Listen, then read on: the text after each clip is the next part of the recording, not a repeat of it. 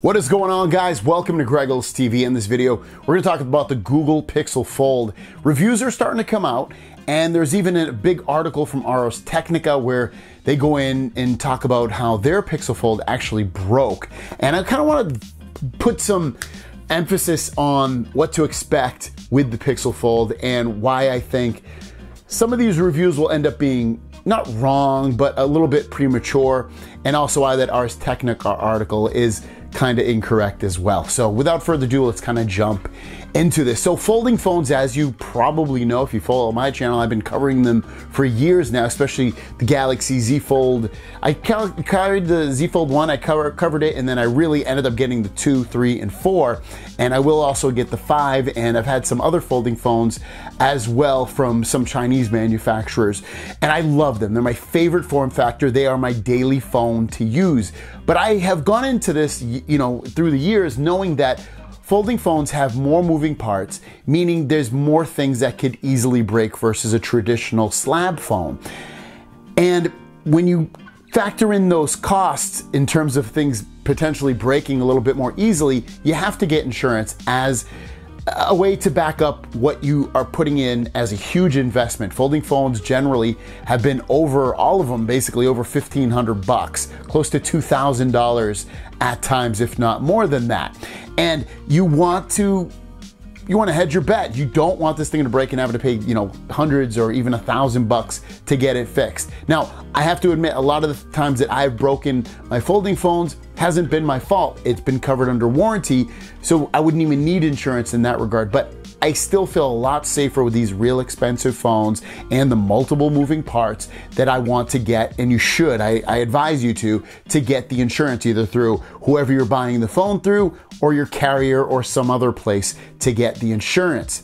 Now, to add on to that, Pixel Fold has just come out. It's a first generation product from Google Pixel. It's also got a screen on there reportedly that is a generation ahead of almost all the other folding phones on the market, including the Fold 5 is a Samsung display, and it's Samsung's best, newest folding technology.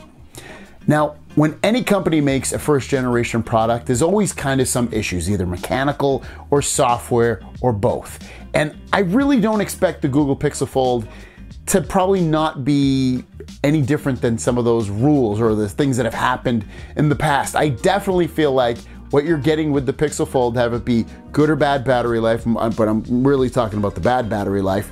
If there's any lagginess, if there's any weird quirks, if there's things that need to be ironed out, those will be.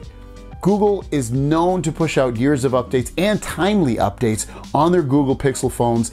So if there's weird things going on, if there's really, really bad battery life, I expect the Google Pixel team to push out updates that will amend a lot of those issues. You look back to something as early as, like, say, the Google Pixel 6, where that one had a lot of software issues. It was really, really buggy for a lot of folks, and they ended up pushing out a ton of updates and fixed and righted a lot of those wrongs. So I highly expect anything that you see with weirdness or things not working, a lot of that stuff will be fixed. Does it mean they're gonna fix it for third-party apps as well, not looking correct on the phone or looking kind of awkward? No, they unfortunately probably don't have a solution for that unless these third-party app manufacturers start updating their apps to fit and look right on folding phones. As for hardware issues, to go into this Ars Technica article, which if you want to read, I'll link it down below. The headline of it says, the closed display halves almost touch, and that can smash debris into the screen. And then the bottom says, my dead Pixel Fold display, that huge white gradient should not be there. You can see it at the bottom half of the screen, this huge white gradient that he says has basically killed his phone, and he wasn't able to use it any longer. And when I see something like that, I know that's probably not going to be the rule. It's going to be it'll happen occasionally. I guarantee that other people are going to get their Google Pixel Fold phones, and they're also going to have weird things go on with their display. It happens with the Samsung Galaxy Folds quite often. I wouldn't say, probably not 10% of the time, but enough to where you're going to see it on social media, or you're going to see it on Reddit, or you're going to see it in an article, and it's going to make somewhat news.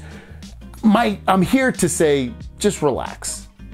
Folding phones have a lot of pieces that could potentially break. They have they're newer technology, but they're so fun. And to have that risk of having fun and using a device with a huge display and using it in different ways versus what you have with a slab phone for the last decade and almost 2 decades of usage, this is super fun. This is really interesting stuff. That's why I love the folding phones. So I wouldn't freak out if you see weird technical issues, especially on the software side. They will be ironed out, without a doubt. And then with the hardware side, like I said, this will be something that happens every so often. It's going to be on social media. People are going to make a buzz about it. I might even make a buzz about it because it might break in a weird way, or it might be a learning lesson for us all, or it might be a reason for me to say, hey, make sure you get the insurance. I like that. If someone was telling me advice to get a folding phone, like I tell you guys all the time, get a folding phone. I love them. I think they're freaking awesome. Pixel Fold, I'm super stoked about it because of the bigger outside, wider display, because of the wider inside display, because of the Pixel software, because of the Pixel cameras. I'm excited about all that. That's the main reasons why. So get the insurance and you'll have no worries for the most part. Even if Pixel's support sucks, you're gonna read that a lot too. So does Samsung's. I've dealt with them. I'd probably say the best support I've ever dealt with, probably Apple. And I know they're not perfect either. Everyone has their cases where support sucks. But you know what? If you buy an insurance plan through your carrier, you don't have to deal with Google. Or if you buy it through Best Buy, which they don't even sell the phone, but if they did, you don't have to deal with them. So there's multiple ways to get around having to exclusively deal with Google insurance. But you should be fine regardless. You have that, I think it's $15 a month insurance to cover that phone if you're so worried about breaking it. But don't be. I'm super stoked about it. Hopefully you guys are too. Don't get frightened away from buying this phone. At least give it a try. See if you love it. I think you really, really will. These folding phones are a blast. Thanks so much, guys. We'll see you guys in the next one.